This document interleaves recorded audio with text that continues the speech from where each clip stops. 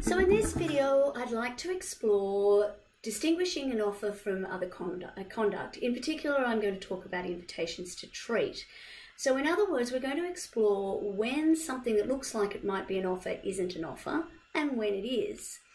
So let's start, before we get into invitations to treat, and just having a quick think about why we need to make that distinction. Now, you've already thought about this in the context of Gibson, where we explored a document that was probably an invitation to treat or an invitation to negotiate or make an application. And we've thought about it in the context of Carlhill and Carbolic Smokeball, where there were some arguments that the extraordinary amount of money that you would get paid in the event that the puffball didn't work was not in fact a promise to pay that money, but a puff or a boast about how fabulous or exciting this technology is. Other kinds of conduct that come into the picture when we deal with this include supplying information. And it's important to understand what the role is of offer and acceptance in the context of auctions and tenders. So we'll explore all of those in turn. I specifically in this video want to focus on invitations to treat. An invitation to treat is part of a preliminary negotiation to signify an invitation to submit an offer. So the letter in Gibson was an invitation to treat. It was an invitation to make an application to purchase the council house. Sometimes invitations to treat are the display of goods in a physical location, in a shop window, on a shelf. Sometimes they might be advertisements. These days that might include having something in stock in an online store or on a Facebook ad or some other social media. So let's explore each of them by reference to the cases. Actually, before we do that, here's another slide I prepared earlier. It's worth noting that even though an invitation to treat isn't an offer, and as a consequence, it may not be that the terms set out in the invitation to treat are the same as terms contained in an offer and therefore an agreement, it doesn't mean that you can just do or say anything in an invitation to treat on the basis that it won't become a contract term later. Section 18 of the Australian Consumer Law prohibits misleading or deceptive conduct in trade or commerce. In many of the cases, because we deal with a lot of older cases in this subject, you'll see references to Section 52 of the Trade Practices Act. Basically, that's exactly the same as Section 18 of the ACL, or the Australian Consumer Law. The Trade Practices Act, or the TPA as it's often referred to, was replaced by the Competition and Consumer Act in 2011. And the Australian Consumer Law is Schedule 2 to that act and sets out most of the consumer laws that are applicable to the kind of contracts that we're dealing with.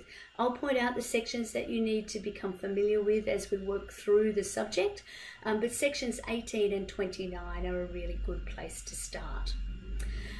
So ultimately, as a matter of the way that those sections work, is an invitation to treat, or the term set out in an invitation to treat, may in fact become a collateral contract, so a side contract, which requires the person making that invitation to be bound by the procedures that they set out in the invitation, even though they don't form part of the contract itself. So for example, if you are going to say in an invitation to treat that you will sell at a lesser price to the first 500 customers, then you will be bound by the Australian Consumer Law to in fact keep a record of who the first 500 customers are and sell to them at that lower price. The other thing to think about is, as you listen to these cases, or as we read these cases and you listen to me talk about them, is try and make sure that you're distinguishing between an offer and an invitation to treat. It really is as simple as asking, is somebody making an offer which, once accepted, will form a contract, or is someone inviting another party to make an offer? And then it's only if the offer is made that it can be accepted and a contract is formed. So one of the older English cases that we look at is Fisher and Bell from 1961. This is actually a criminal law case. So there was some legislation that prohibited the offer for sale of flick knives. So a particular store that had flick knives in the window with a price tag attached to them, so the owner of the store was charged with breaching this particular provision of a relevant piece of criminal legislation. And they argued, and were ultimately successful, that they were not actually offering for sale, that all they were doing was displaying them in the window, which was an invitation to treat. And any offer that was made was correspondingly made by the potential purchaser.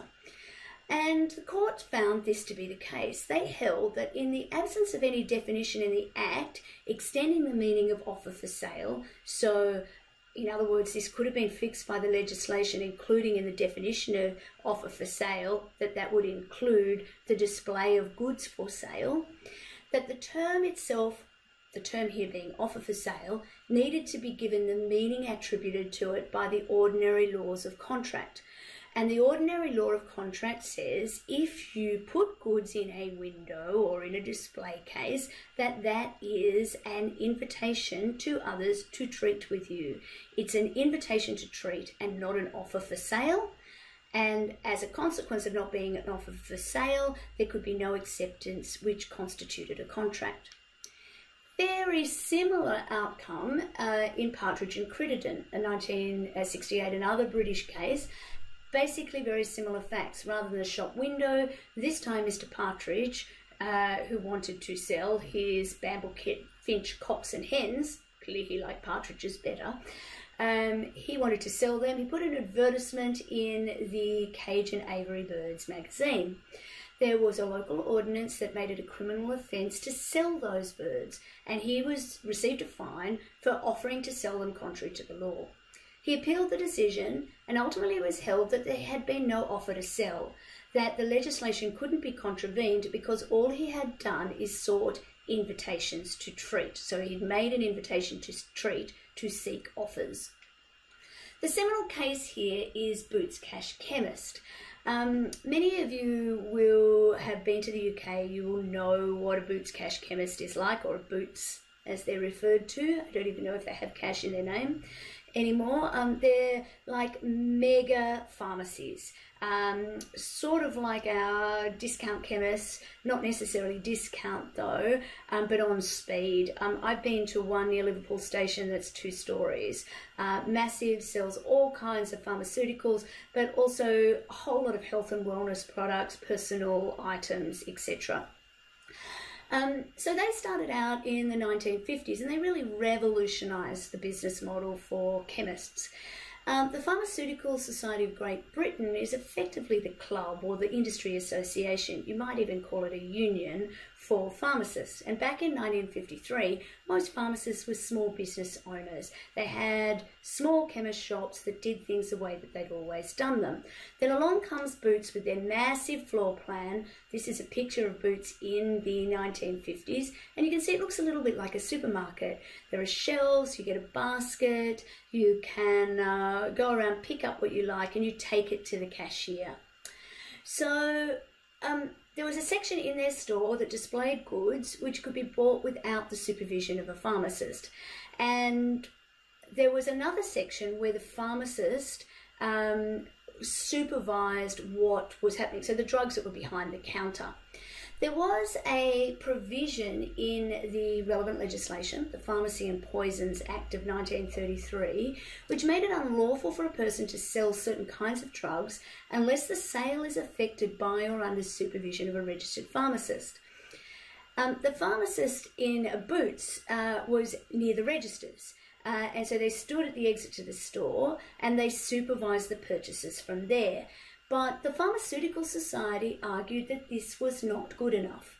So the issue in this case is whether, when a customer picked up the drugs to which this legislation applied and put them in the basket, so when they made use of the self-service, they had purchased the drugs and therefore concluded the contract.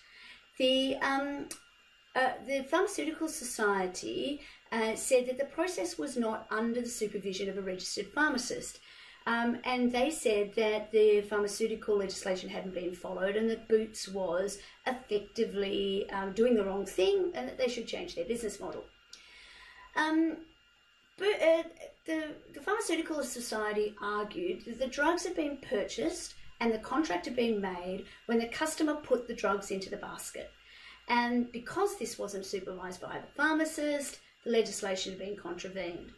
On the other hand, Boots argued that the legislation hadn't been contravened because only when a customer took drugs to the cash register was any kind of offer made. And it was when we were at the cash register that the pharmacist could supervise that part of the transaction. So, for example, if they saw that somebody was purchasing inappropriate drugs, or if they purchased too many drugs, or that there was some other issue with the drugs that they had purchased, they could actually put a stop to the transaction. The sale, they said, was affected by or under the supervision of a registered pharmacist as the legislation required.